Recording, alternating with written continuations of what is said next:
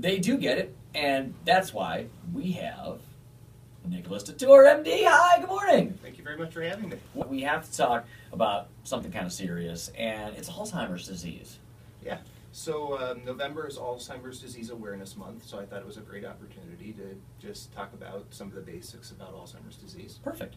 So one of the first things that you and I were talking about is something I didn't realize, and maybe just the difference between dementia and Alzheimer's, so that people understand just the basics of what they're talking about when they're talking about it. Yeah, well, those words are used interchangeably a lot. Sometimes it makes sense, but really dementia is more of a broad term. It's an umbrella term that talks about changes with thinking and memory over time.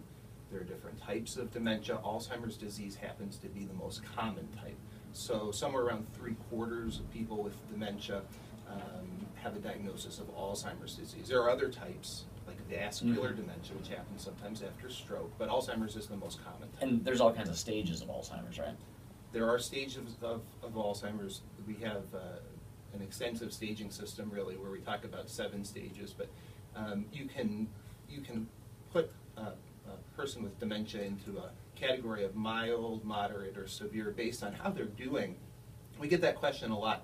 You know, a caregiver, a relative will say, well, we know dad or mom or my spouse has dementia, how bad is it?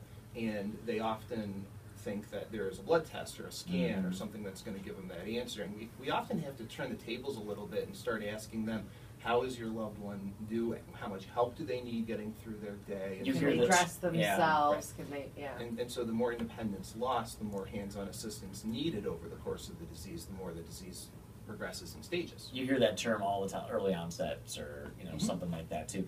Can it be helped once it progresses? Can it get better? There's no cure for dementia. There are treatments available, including medication treatments, that can help with symptoms as the disease progresses. Symptoms like memory difficulty, problems with thinking and confusion and behaviors. And, but really, when I think about treatments for dementia, it's not just the medication treatment. I think about the time I spend talking to families and caregivers about how to respond to somebody whose behavior is changing, how do you react to somebody who's having confusion. I think that those, if you look at those treatments or those interactions with somebody with dementia, those are just as important, if not more important, than some of the medications that are available. Is there a way that you can help ease that transition? Because sometimes it just makes more sense. Downsize from the family home and then move your family member somewhere where they can have more help. But what's a way you can kind of ease that transition for them and not have it be so jarring if they're already dealing with Alzheimer's? Well, oftentimes the living situation does have to change just because the care needs of the patient have to change.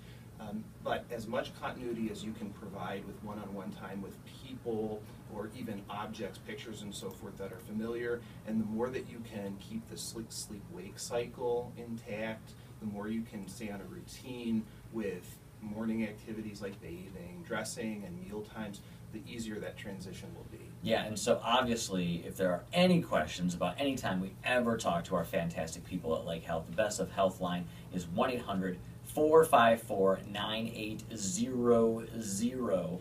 And Dr. Detore has, of course, friends at Lake Health Physicians Group Mentor, right?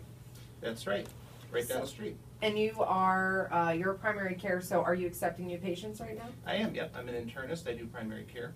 Take care of adults of all ages. So if you don't have a doctor, and this is what we're talking about, if you don't know what that means, when you go to the hospital and they're like, well, who's your doctor? Who's your primary care physician?